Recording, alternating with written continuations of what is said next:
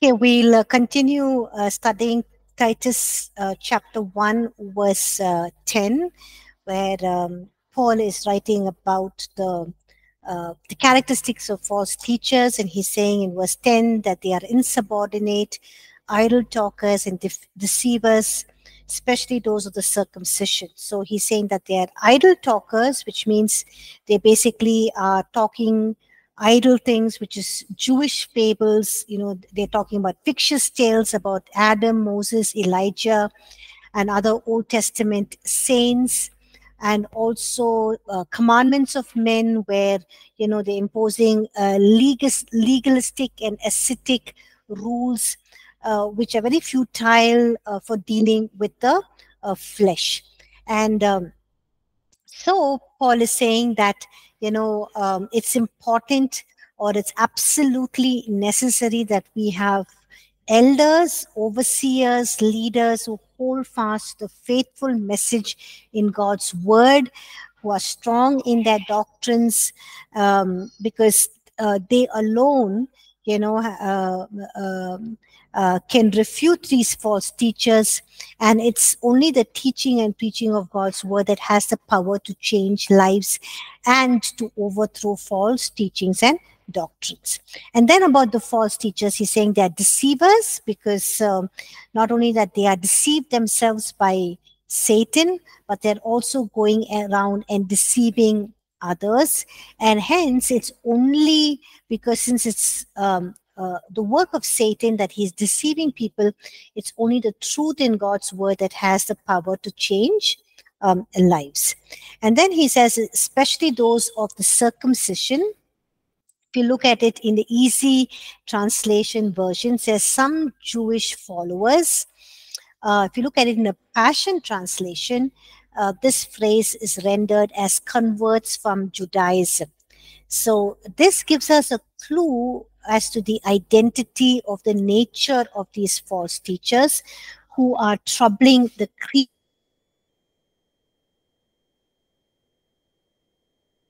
Cretan or these Jewish converts, Jewish believers, are the ones who are basically teaching these false, or spreading these false teachings and doctrines, and who insist that circumcision is necessary for salvation. So it's not somebody from the outside of the church, but somebody within. And it's so sad that they are these Jewish converts, Jewish Christian believers who are teaching this and saying this. And verse 11, he says, whose mouths must be stopped, who subvert whole households, teaching things which they ought not for the sake of dishonest gain.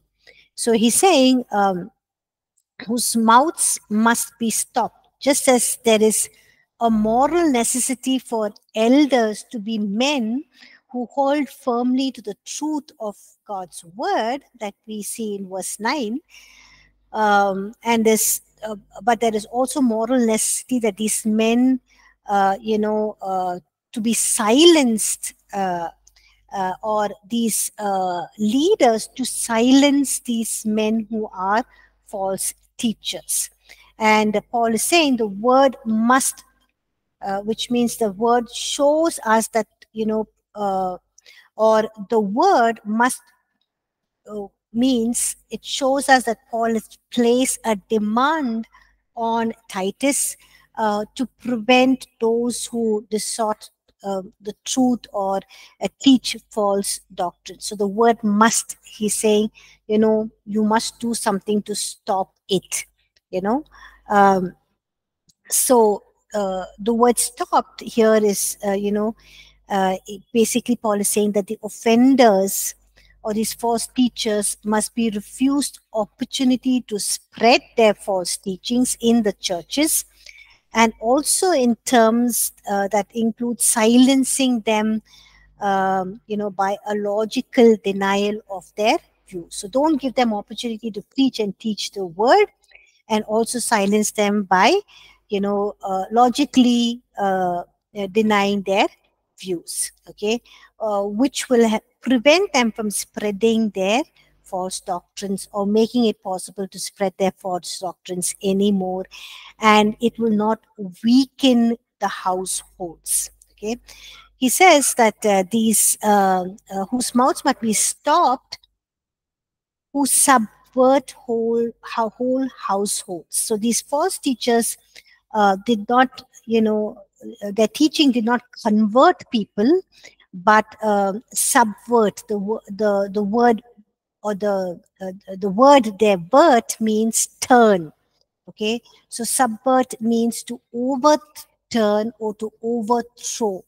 So the stress is on basically the disastrous effect that their false teaching is happening on households. Now, why is Paul mentioning households here? Because the early church, they were basically house churches. They met in houses. There were a few families who met together. Um, and so he's talking basically, or he's meaning house churches, or if he's meaning even households, he's saying that, when these men uh, teach their false teachings and doctrines, they're basically going to teach it and spread it to other men, and the men who are the authority in the household, will come back and teach the same thing to their wives and children and want them to change according to that. So how it's destroying families. So either way, it's destroying families, whether it's in the house churches or individuals. It's destroying the churches, and it's destroying the homes and the families.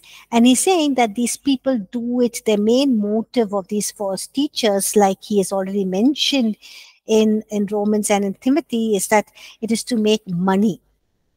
They don't care what they believe, but all they are interested is they do all this just to make money. Okay, and verse 11, basically points us to the seductive nature of these false prophets, or the seductive activity of the false teachers, and why they must be silenced. Because Paul is saying their motive is dishonest gain, their method is teaching what they ought not to teach, and that is false doctrine. And it has multiple results, which means it's misleading churches and individual families. Okay, so their motive is dishonest gain, their method is teaching what they ought not to teach, that is false doctrines, and it is having multiple effects or results, that is misleading the house churches or misleading the whole families. And then verse 12, he says, one of them, a prophet of their own, said, Cretans are always liars, evil beasts, and lazy gluttons. So Paul is basically quoting this line from a poet called Epimendis. And this poet is held in great honor by the people of Crete. He's looked as a prophet, as a poet, as a religious reformer. So by quoting him, Paul is avoiding to be blamed as an anti-Cretan when he says that all Cretans are liars, evil beasts, and lazy gluttons. Okay, look at how he is explaining who the Cretans are. He's saying that they're not just liars, but always liars. They're not just beasts, but evil beasts. They're not just gluttons, but lazy gluttons. Okay, so he's basically pointing out to the basic character of the Cretans, and it also shows, why Paul is saying that Titus has to appoint good leaders with certain qualifications which is needed. And if these congregations or these Cretans, if they are left by themselves, the whole false teaching can dominate the churches and can destroy the whole churches because of who they are, because of their basic nature. So he's saying so important to have and appoint good leaders. Verse 13, he's saying, this testimony is true, therefore rebuke them sharply, that they may be sound in their faith. This testimony is true means he's agreeing with what Epimendis is saying about his own people, the Cretans. And he's saying, therefore, rebuke them sharply. Now, the emphasis in the word rebuke is that of convict. That means, they're found guilty, and hopefully convince, which means prove to. So he's saying, because of the serious nature of these false teachers and the character of these false teachers, you have to rebuke them sharply, which means severely, rigorously. Only a sharp rebuke will catch their attention, and nothing less than a sharp rebuke would try to stop the problem. Or if you don't give them a sharp rebuke, it will continue, the problem will continue, and it will become too difficult to handle. Okay. And then he says, rebuke them. So it's a direct reference to the false teachers, basically. And also he's saying that, also rebuke those church members who are not sound in the faith, but are open and interested in these false teachers. So it can be, rebuke them sharply means it can be both the false teachers, and it can also be the church members who are not sound in their faith, or babes in the faith, and who are so open or interested in these false teaching. That they may be sound in the faith. So he's saying, why should you rebuke them sharply? The result is so that they can be sound. That means they can be whole, healthy in the faith. So the goal to rebuke is restoration. And Paul's hope is that, this sharply rebuking them would bring these Cretan believers to the wholeness of the truth, the wholeness of the doctrine, wholeness of the faith that is in Christ Jesus, because they're basically having a sick belief system, and restoration to the truth would help them to become healthy in their faith. So likewise, should be the goal of us as people who are called into full-time ministry, or people who are ministering to church, or leading a Bible study group, or a prayer group. Sorry. That our goal should be to bring people in whoever we're ministering to or teaching to a place of sound faith, sound doctrine in Christ Jesus. Okay. We'll move on to verse 15. He says, so pure, all things are pure, but to those who are defiled and unbelieving, nothing is pure, but even their mind and conscience are defiled. So he says all things, meaning he's basically talking about all kinds of food here created by God for us to eat. What Paul already mentions or writes to Timothy in 1 Timothy chapter 5 verse 5. So these false teachers are basically teaching that that the new believers, so Gentiles who come into faith in Christ Jesus, they should follow the Jewish food laws, or the ways of eating, the customs of the Jewish food laws. And Paul says that to a believer, all food is clean. Okay, like we read in Mark chapter 7 verse 15, there is nothing that enters a man from outside which can defile him, but that which comes out of him are those things that defile a man. So those who are internally pure, all things are pure.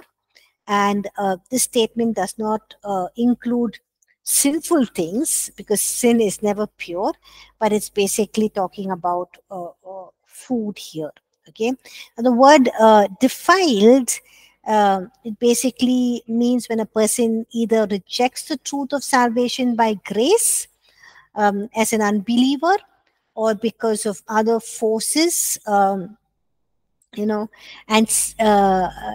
like what these Jewish believers, Christians, or legalistic Judaizers are saying, and they're trying to say that you need to add to your sanctification all of these works so that you can maintain your salvation. Okay.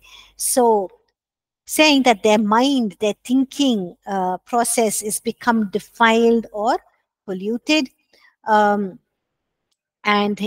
this, once their mind is polluted or defiled, this influences their faith, their actions, and their faith and actions become defiled as well.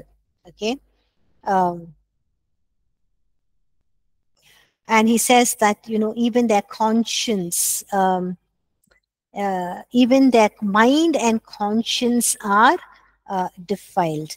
So in Titus chapter 1 verse 15, it demonstrates that, pure, uh, uh, um, uh, uh, demonstrates that true purity lies not just in observing external rules, but in the inner purity of the heart. Okay, a heart that has been cleansed, that has been washed, that has been regenerated through the personal faith and trust in the person and work of Jesus Christ and what he has completed on the cross and the provision that he's made for our salvation.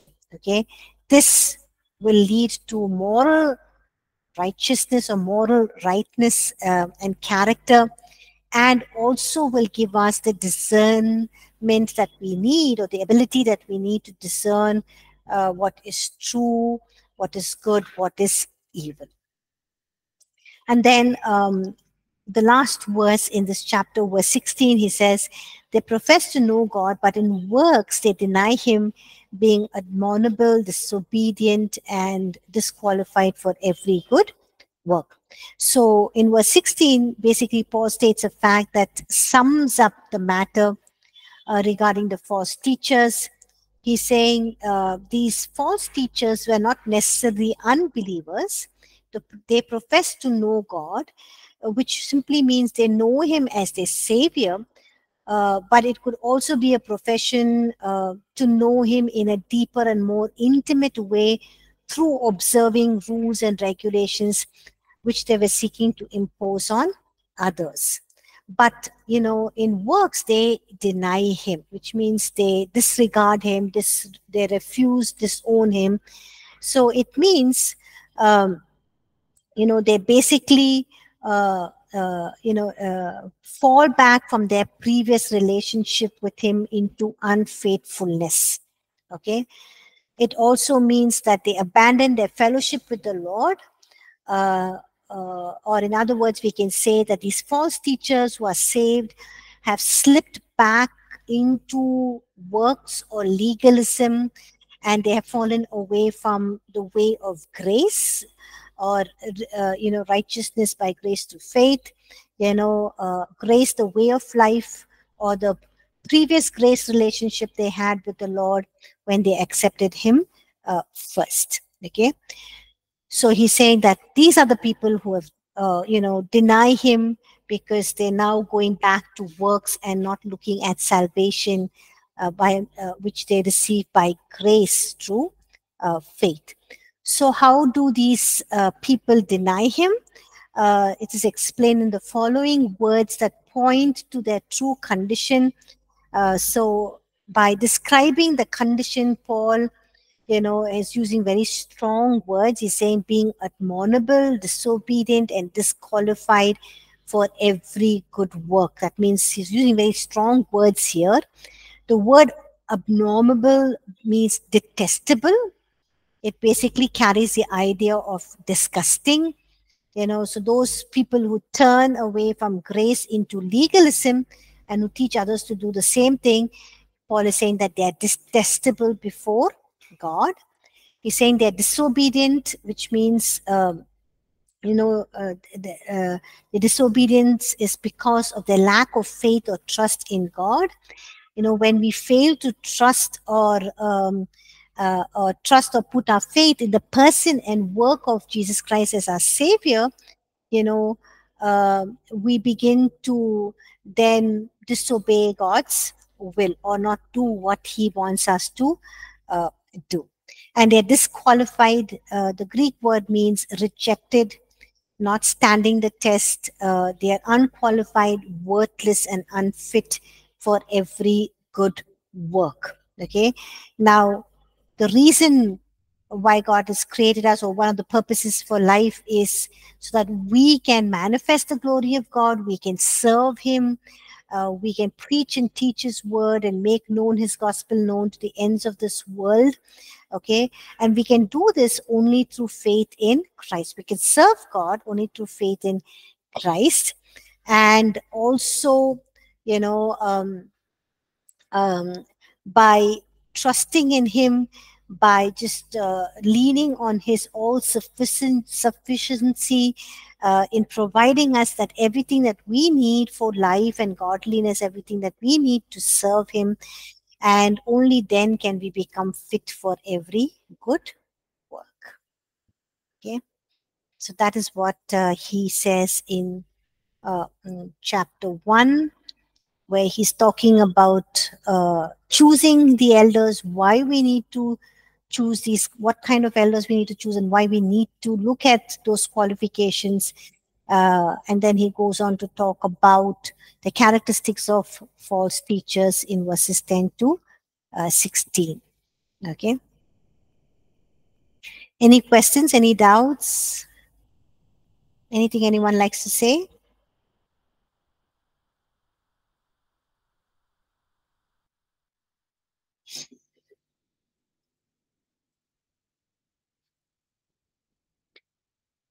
No questions, no doubts?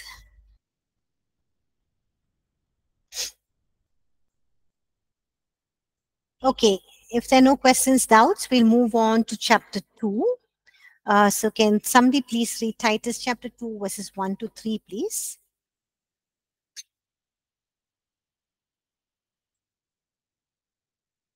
Titus chapter 2 verse 1 to 3.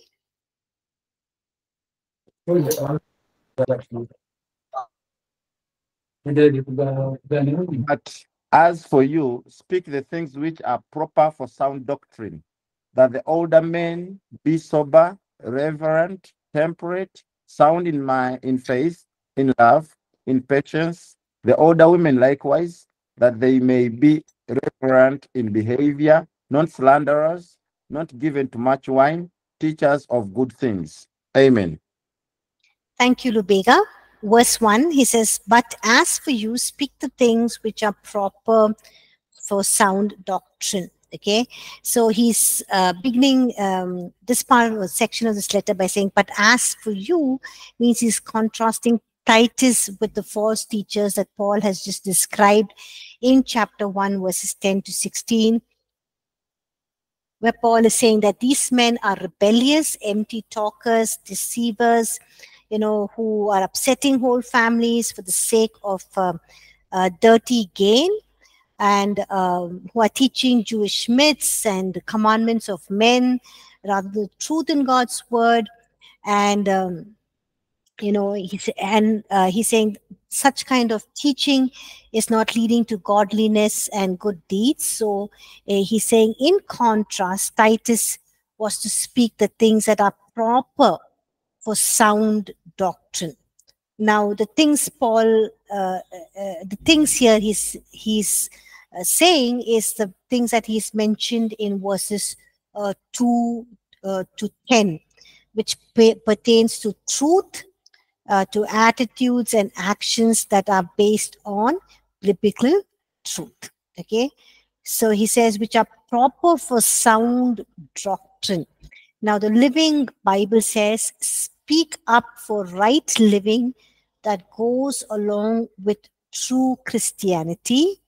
And the New Living Translation says, or renders this phrase as, promote the kind of living that reflects right teaching. The Passion Translation renders this verse as, your duty is to teach them to embrace a lifestyle that is consistent with sound doctrine. So the idea behind this phrase, which are proper for sound doctrine, has to do more with right living and not just right thinking. Okay. Whereas when we studied in verse chapter 1, verse 9, where he talks about sound doctrine, the focus is on teaching sound doctrine, which can refute the error. Okay, whereas the focus in chapter 2 verse 1 about sound doctrine is more on the practical application of the sound doctrine. And we see that Paul always ties together sound doctrine with practical Christian living that flows out of it. So, to have doctrine without practice is basically dead belief. When you have the doctrine, it translates into the way you live, the way you think, in basically living and your actions. And verse 2, he says that the older men be sober, reverent, temperate, sound in faith, in love, and in patience. Okay, so Paul wanted Titus to know that older men must live with a sense of maturity and with wisdom.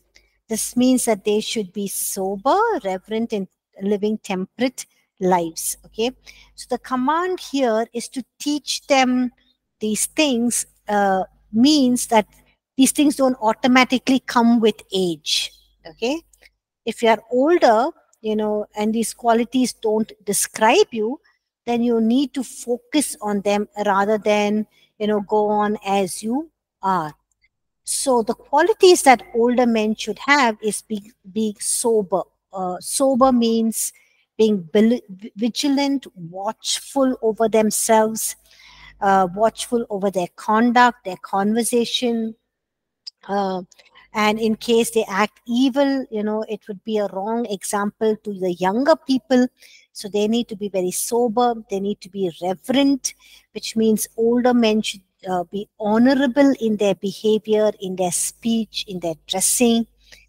They need to be temperate. The word literally means, not to be intoxicated with wine or any strong drink, but it also has the meaning of being sober minded and clear minded. Okay. Then he says sound in faith. Sound means healthy.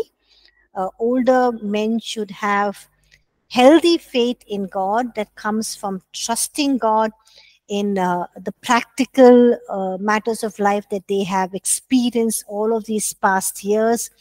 They should be sound in their minds, the doctrine of their faith, lest they should lead, or try to lead others into wrong teaching, into error. And they should live in such a way that their faith should appear right and genuine before God. Okay. And then he says, in love, older people, as they grow older, they become more grouchy and hard to live with. So he's saying that they should be more loving, rather than becoming more intolerant and hardened towards others. They should become more gracious and compassionate. Impatience basically means, just being steadfast, enduring, not just passive waiting. Older men are not just should not just live their lives waiting patiently for the day when they will pass on to eternity, or the day when they will die. Okay. They need to be actively endure the challenges of this life, even the challenges of old age. They should continue running their race with endurance, like it says in Hebrews chapter 12, verses 1 and 2, fixing their eyes on Jesus, the author, perfect, and the finisher of their race. So he's saying that older men, when they have these qualities, they will stand out in the world, they will stand out in the church, they will stand out to the younger men, and they can point people to the beauty of Christ. And now he's saying not only older men, but also older women likewise be reverent in behavior, not slanderers, not given to much wine, teachers of good things. So the older women likewise, it's basically talking about older women who have no longer responsibilities of child rearing, typically around the age of 60. And what kind of behavior these older women should have? They should be reverent in their behavior. Now, the Greek word translated reverent is used only here in the Bible. So the word reverend, the Greek word used for reverend here in this verse 3, is the only place that is used here in the Bible. And it basically conveys the idea of being priest-like, okay, or acting as a representative of God. Um, and acting as a representative of God is the word Paul would like to use to describe, those who are devout, and those who are, women of godly character. And he's saying that the older women are to live like holy priests, serving God, in His presence, through their sacred personal devotion to Lord, and also that this kind of life will have an influence on, every aspect of their lives, and also have an influence on others. Then he talks about, reverent in behavior. It basically points about their inner character, not slanderers. Very interesting. Uh, what is the Greek word for slanderers? Anyone knows? What is the meaning for the Greek word slanderers? The Greek word for slanderers is diabolos. Okay, and diabolos is the name of Satan, and it's used. This word is used 34 times in the New Testament. Okay, so so slanderers are basically whom? Who are slanderers? Who are slanderers? Who are not speaking the truth. Okay, those who not speak the truth. You don't speak the truth about others. You basically defame them. You basically backbiting, attacking people's character assassination, slanderers, those who don't speak the truth. So the slanderers, the another word is the Greek word for slanderers is diabolos, which is the name for Satan, and it's used 34 times in the New Testament. And we know that Satan is a false accuser. Okay, and each time he falsely accuses a believer of false doing, so that they are doing Satan's work. So he's saying that, these older women who have no responsibilities now, they basically have no responsibility of child rearing, so they basically have no family responsibilities, they're free, so they can sit around talking. And that's why he's saying, they should be reverent in their behavior, they should act like priests, they should be representatives of God. So these older women, they can slander, they can gossip. And he says, when you do that, you're actually doing the devil's work. Okay. And godly women are never to surrender their tongues to the devil.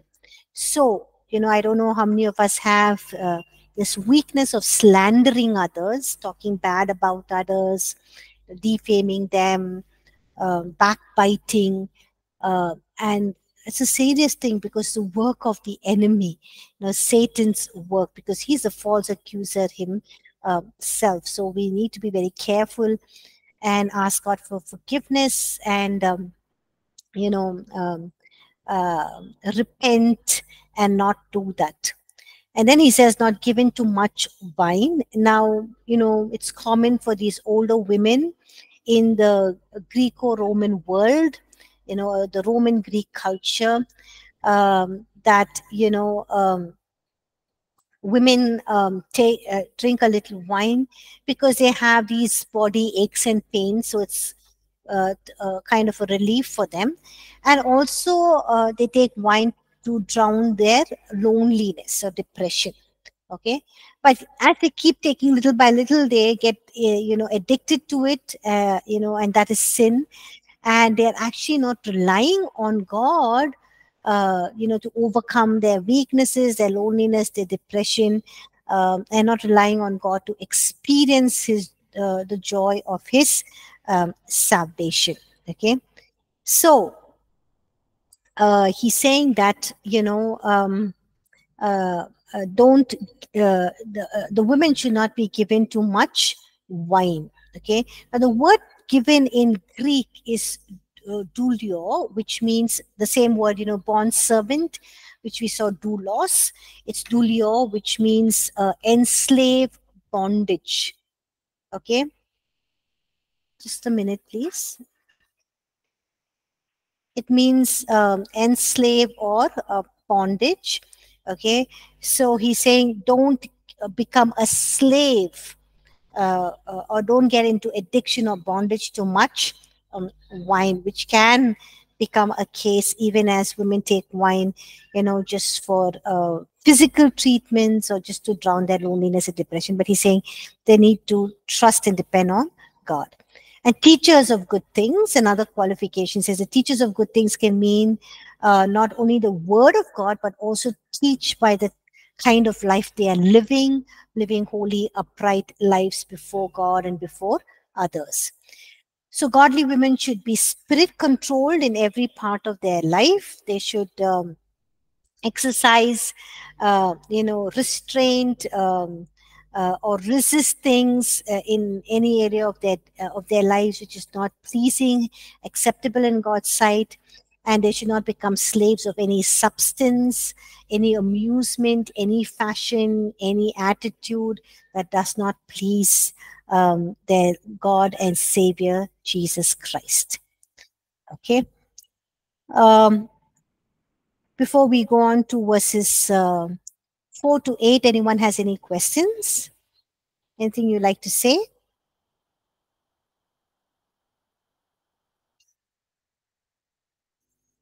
Okay, if there are no questions, no doubts, we'll move on to verses 4 to 8. Now he moves on to the instructions for younger women, younger men and younger women in the church. Okay, so can someone please read verses 4 to 8, please?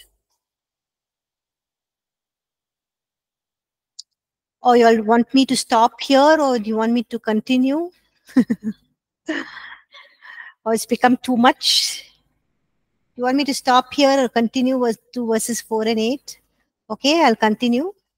Thank you, Subhashish. Okay, verses 4 to 8. Can somebody read, please?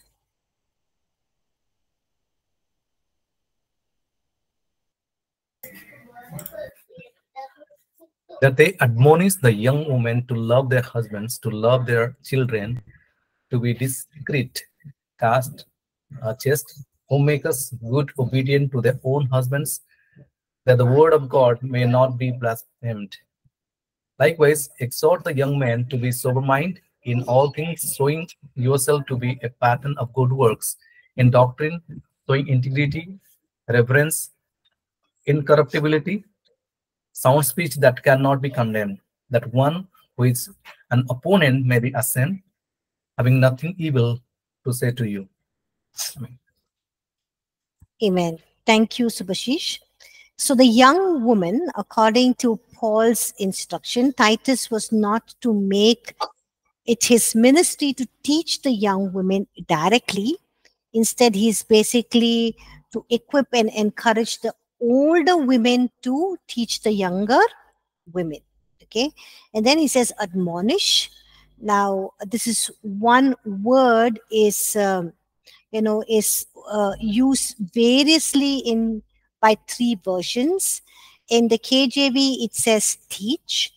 In the NIV, it says train. And the NAS, New American Standard Version, it says encourage. So the context and the word imply that it was to be a process of teaching, explaining, encouraging, training, and holding these young women, these young wives, to a standard that was unfamiliar to them, but yet it is very, very vital or important for their success in their marriage and their families. Okay. Why do we say it was unfamiliar to them? Because they came from, pagan backgrounds and they were unfamiliar with the Christian way of life.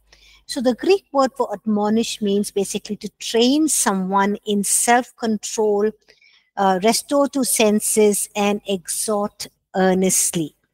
So Paul is saying that the older women are to admonish the younger women in 7 areas. What is the 7 areas? The first one is to love their husbands. Okay. Now, in Paul's day, men and women were saved out of a culture where romantic love usually did not exist in marriage. Now, wives were only seen as trusted keepers of the home and women who had to bear children. And most husbands look for emotional love outside of marriage. But salvation in Christ Jesus stopped the immorality in most believing men during Paul's time or during that time. But salvation did not make them or their wives, instantly close or intimate with each other and sharing lives like friends and lovers. So when these younger women saw how these older women loved, respected, admired, and were best friends with their husbands, they would be drawn to see that close, intimate relationship with husbands were possible, and is very profitable for Christian marriage and for their family life. Okay, so he's setting the older women, you set an example to love their children. Now, the godly responsibility of these younger women is they're in a very strategic place of and position of influence to influence their husbands and their children, and they must let love dominate their influence. And he says to be discreet. The Greek word means be self-controlled. It means to be in control of one's passions. Okay, so even as a young, he's saying, have self-control over your passions. Be chaste. The Greek word means be innocent, pure, clean, and perfect, which means, in your area of sexual purity, you need to be innocent, pure, clean, and perfect. Okay. And homemakers, young women should take care of their own home, their family affairs, and not be busybodies roaming around, concerned about the matters about their neighbors and people around them, not just spending time in idle talk and gossiping. And he says, good. In this context, it means kind to servants, to those who are poor and strangers. The kind of good woman thinks of the needs of others and goes out of the way to meet those needs. Not just about a husband and children, immediate family, but also those who are poor, those who work for them. Be kind and good to them. Obedient to their husbands. Okay, so it's another way of expressing the wife's duty of submission in a marriage relationship. And he's saying that do all of this so that the word of God may not be blasphemed. So the word may be blasphemed by whom? If they have unbelieving husbands, who by the ill conduct of their believing wives would be provoked to speak bad about the gospel of Jesus Christ or bad about Jesus himself. So he's saying, if you have unbelieving husbands or husbands who are not living the truth or not have accepted Jesus the Lord and Savior, he's saying by your lifestyle, you can lead them to Christ, or even by a wrong lifestyle, you can get them to talk bad about the gospel and about Jesus Christ. Okay. And then verse 6, he says, likewise exhort the young men to be sober-minded. So likewise, this word basically links verse 6 to the earlier verses. It shows that what the young men need to learn isn't all that different from what the younger or the older men and women need to learn. So based on their age, it may differ slightly, but the essential message is the same for everyone, that they need to live godly lives. So then he says, to these young men, he's saying, be sober-minded. Now, if you look, this word sober-minded is a word that Paul has been used repeatedly in this letter. He uses it here again with reference to young men. And this word sober-minded basically means to be self-controlled, to have control over one's passions, one's desires, to be sound in your judgment, to know what is right and wrong, and to do what is right. And it's basically just a single word, but it captures the main quality of what these young men need. They need to be sober-minded so that they can be godly. Okay. In verse 7, he says, in all things show yourself to be a pattern of good works, in doctrine showing integrity, reverence, and incorruptibility. Okay. Yeah.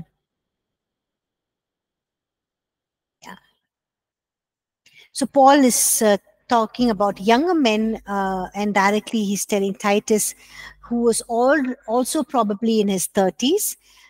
Paul lists 4 areas where Titus needs to be an example. He's saying, in all things showing yourself to be pattern of good works. Now, the New Living Translation says, and you yourself must be an example to them by doing good works of every kind. So Paul is basically telling Titus that he should not just not teach, but he should also show by example how young men ought to live. And if he lives in the same way, then his teaching would also be taken seriously. Okay, people will take his teaching seriously if they see that he is walking after the Lord and walking in accordance with his word. So he's saying, and then in the second thing he says, in doctrine showing integrity. Okay. Now the CEV version, the contemporary English version says, renders this verse as, be sincere and serious when you teach.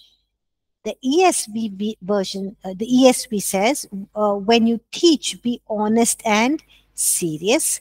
Or it says, in your teaching, show integrity and dignity. So hence, the doctrine here is not referring to the context of the doctrine taught, but, has reference to the qualities of the teacher who's teaching the doctrine. So the words integrity and reverence are the attributes in reverence to the qualities of the teacher. So Paul is telling Titus, as a teacher of this doctrine, you need to be sincere, you need to be serious, you also need to be honest, you need to show integrity and, have dignity. That means you need to be sincere, faithful, and you need to be honest and, in a simple, in an honest, dignified, and serious manner. You need to live up to the commands, the teachings of God, and also you have to teach it in such a way that, and live in such a way that God's word will command or receive that kind of respect. Okay.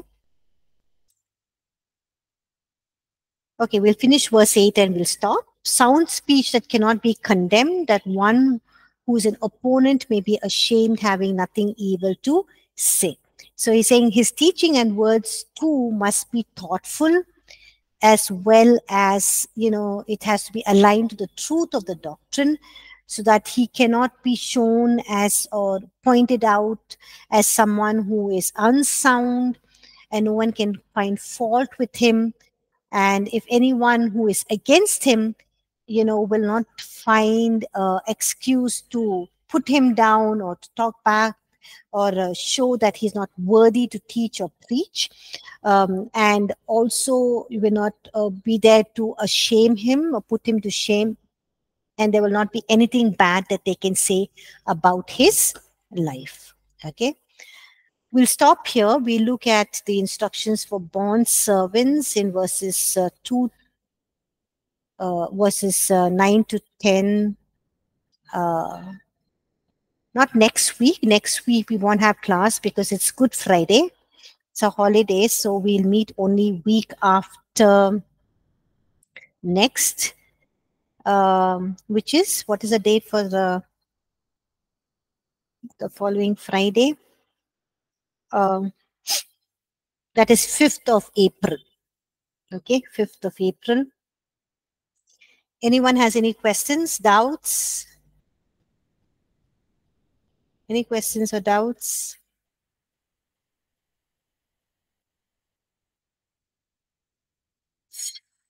Okay, if not, we'll end class here today. Thank you everyone for joining class. Have a blessed weekend and see you on April 5th to continue a study on Titus chapter 2. Thank you.